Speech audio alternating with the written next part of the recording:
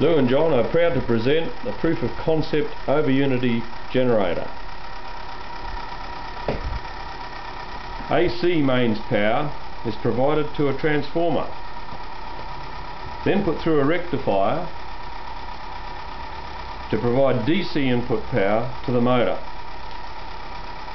The DC input is calculated by multiplying the DC amps and the DC volts seen on these meters, which in this case is 1 DC amp and 4.25 DC volts, which equals 4.25 watts of DC power input.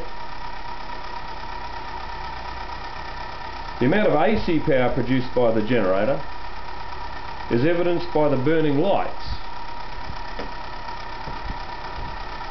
and calculated by multiplying the AC amps and the AC volts shown on the AC meters to get the AC output in watts.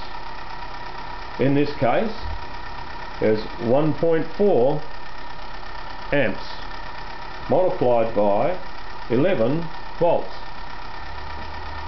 This gives a result of 15.4 watts.